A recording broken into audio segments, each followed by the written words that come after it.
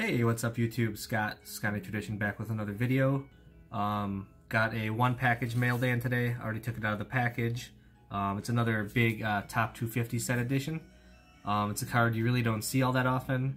I think there was only maybe 2 sales all of last year that I could see. 2 or 3, something like that. But it's a card that doesn't sell a whole lot. So let's just get into it right away. And then what we're going to do is we're going to kind of have a little discussion about the set itself, because it is a really interesting set that not a lot of people, maybe you guys know something about it, maybe you don't, but we're going to talk about it anyways, because it's something that I didn't know a lot about until I did some research on it. So go ahead and get into it here. Such a cool card. Go ahead and show that to you. The 1971 Greatest Moments, Thurman Munson.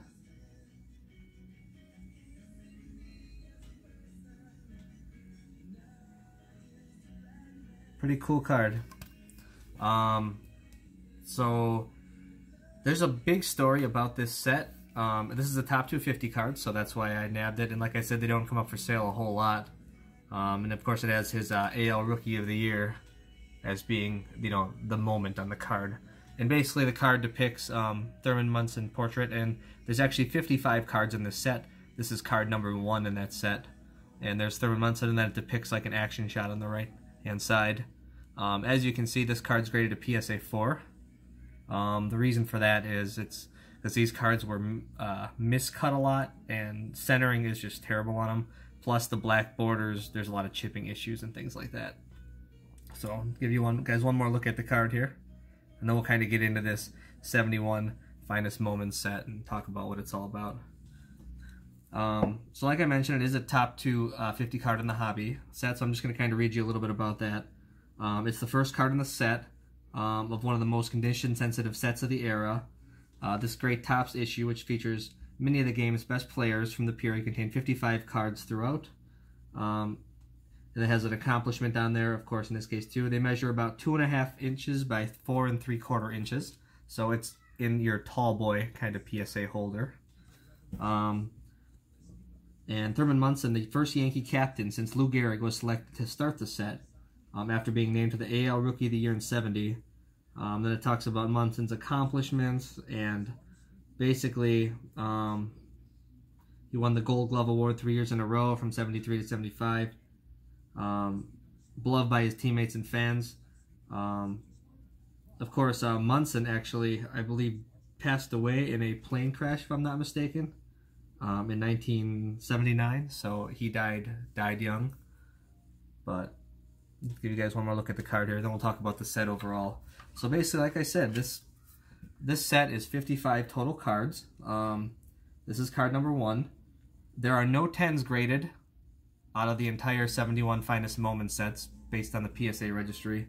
There have been 4,500 total cards graded and no 10s. There's only been 69s graded out of that as well. So a lot of people say you could almost consider a 9 a 10 just because of all the inherent flaws within that set. Now here, the Munson card itself, I only have this in the grade of a 4, but it's actually not too bad of a grade considering that there's no 10s. There's only 1 9, and there's no 8s.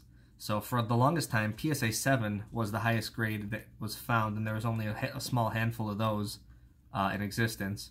But a lot of the cards above this PSA 4 have qualifiers in them. So there are like 5 miscuts or 5 off-centers and all that kind of stuff. So a 4 with no qualifiers is actually a pretty darn good grade for this card. And basically, there are some very interesting questions surrounding the set. So for one thing, why are there no Hank Aaron's in the set, and why are there no Roberto Clemente's? 2 of the biggest players of all time. They're, were still around in the early '70s, and these cards, focused on players and their accomplishments from the late '60s, early '70s. So why is there no Roberto Clemente and Hank Aaron? Arguably the 2 biggest stars of the time. Why are they not in this set? That's kind of strange, right?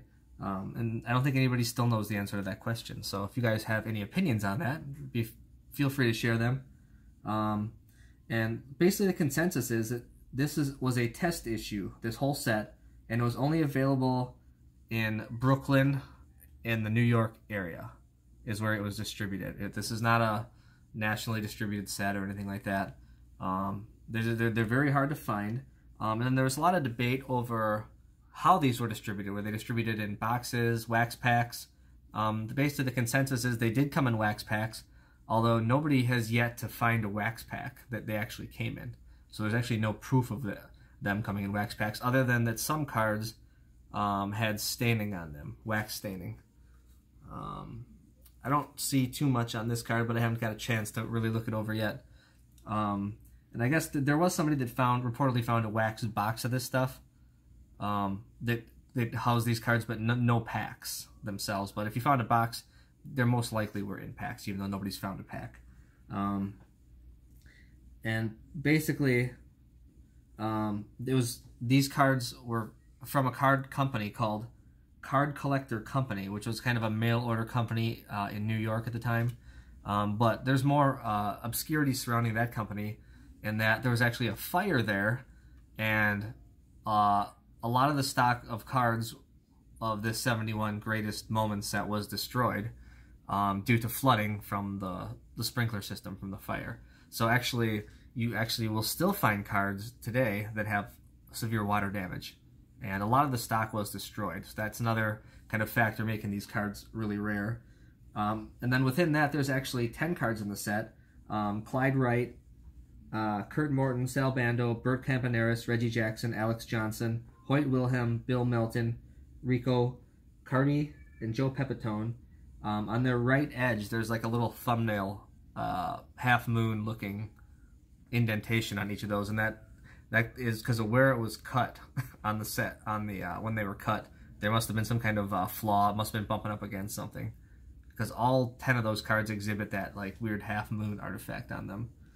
And that's on the right edge of the card.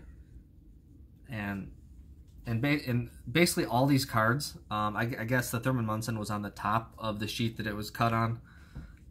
So basically, most of these cards were all prone to cutting issues. A lot of diamond cuts, which are, it'll have the image on the card almost look like a slight diamond shape. This card is kind of like that. If you look at the picture, you can see that tilt in the actual image itself. So probably didn't have the best cutting quality of technology at the time. So, but I'm just happy to knock this card off the list for the top 250 set. This is my third top 250 set of pickup of the year. I think this is card number 43 or 44, if I'm not mistaken. Haven't been picking up a whole lot for the set this year, but I've been accumulating a lot. So at some point I'm going to run into something nice that I want. I've just been kind of really scrutinizing and really cautious with my pickups so far this year. So, but like I said, I could only find 2 sales of this card all last year. So to me, it was a good idea to pick this one up when I saw it. Did buy it in an auction. It had a minimum bid on it, and I just threw out that minimum bid because this card was a lot. It looked really decent for the grade of a 4, to be honest. There were other cards that I've seen that looked a lot worse that sold. So to me, it was a no-brainer to check this one off the list. So not the prettiest card in the world, I have to say, just because of the cutting, but it does have a cool story behind it. And I know it's a card that maybe a lot of you, possibly don't have in your possession just because of the relative obscurity of it. So thanks for everybody for watching. Hope you enjoyed this little discussion on 71 Topps Greatest Moments, and I'll talk to you all again soon. You guys have a great weekend.